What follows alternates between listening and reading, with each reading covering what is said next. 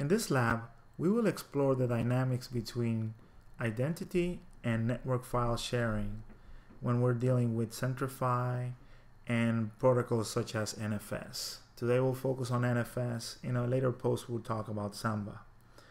All of this is going to be performed from client 1 using Jesse's account, the Unix administrator.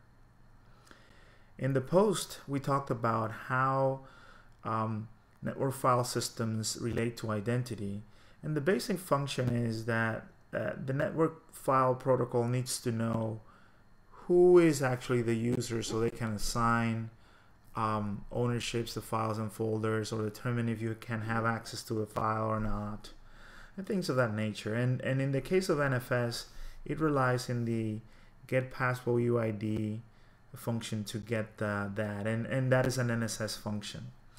But in the middle of a Centrify implementation, it's possible that non-centrified systems may be hosting files and folders, and you want to access them from a centrified system. So in this case, we have a system that knows who I am, or has an information of who I am, versus a system that may not know who I am or has a different type of information. The best way to take a look at this is with an example.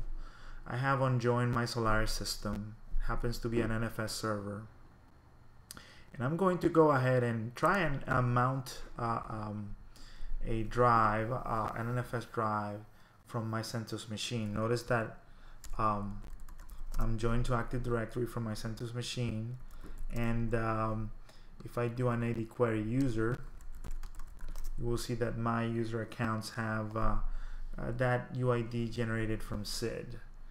My user Jesse has this long UID. If I want to go ahead and mount it, so let's go ahead and elevate DZ2, and it will be mount Sol1.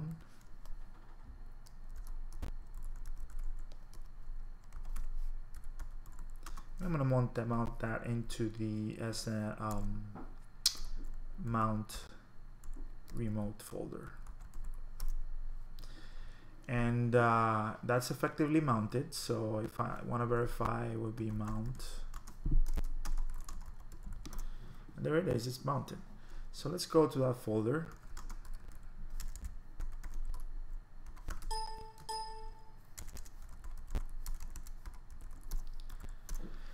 Notice that there's no files there.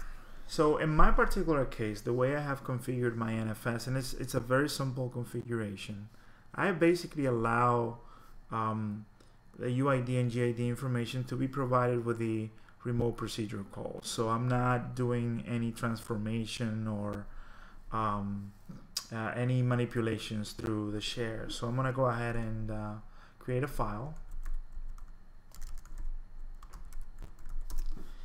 And let's list it right here. Notice that if I list it, because my system knows who I am, knows my UID, it's able to know, oh, I know that this long UID is Jesse. So, you know, that's my long UID right there. So let's do, maybe we can do some changes, and let's do a, see if I can do this, change.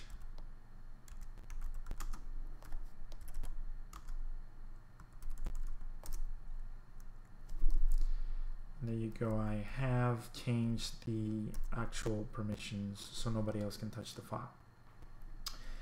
So let's reproduce the problem, and let's go to my Solaris machine, and my user Jesse happens to have a local account in that machine.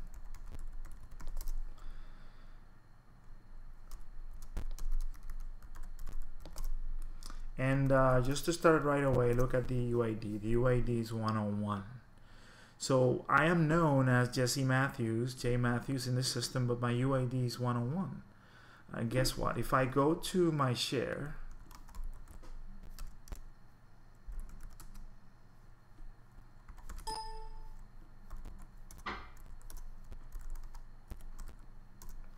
and here you can see that my system doesn't know who that long UID is, therefore is unable to translate the name.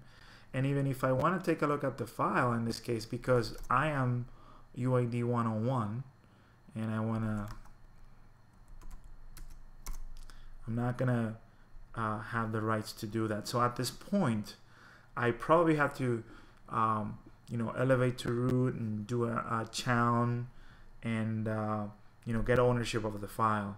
This is very inefficient. The quickest way to solve this problem is to join this computer to the domain and with Centrify, and that will solve the issue right away. So I could do something like this. Let's go ahead and join this machine. We could let's do a self-service join. So let's prepare this computer, and or we could even do a direct join. That's not a problem. So let's do SU. Actually, you know what? Let's do a self-service join. So we're gonna prepare the computer for the join. We're gonna create a new object. So that will be sol1, and let's change that to our container Unix servers. Hopefully it doesn't exist. There you go. That's the SPNs, and this is okay. So I'm gonna that's computer. This computer is ready for an AD join now. So all I need to do is elevate here and do an AD join -S.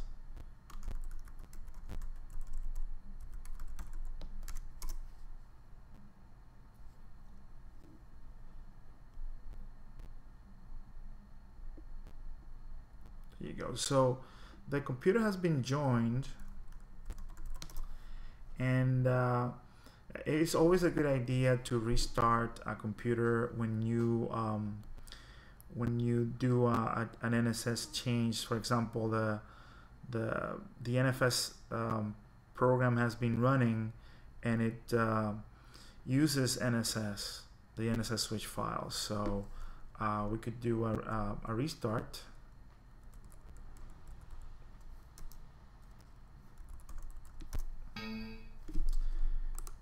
Now that our system has restarted, let's go ahead and test that. So I'm going to sign in as Jesse. In this case, look at the prompt. I'm getting the AD password prompt, meaning that this is the AD user in the local in the machine, not the local user.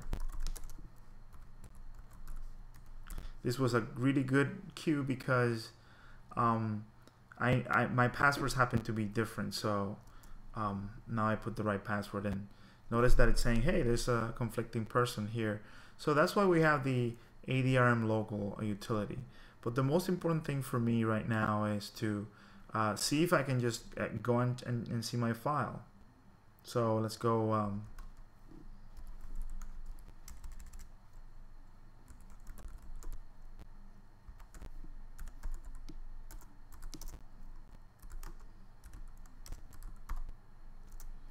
So in here, that's the number. If I do just a regular ls, you will see that J Matthews actually now owns the file, right? And if I wanna, I won't be able, the file doesn't have anything, but if I cap the file, I don't get the error. So now the system, the system actually knows exactly what we're looking for, because they belongs to the same realm, and it's able to resolve the name correctly.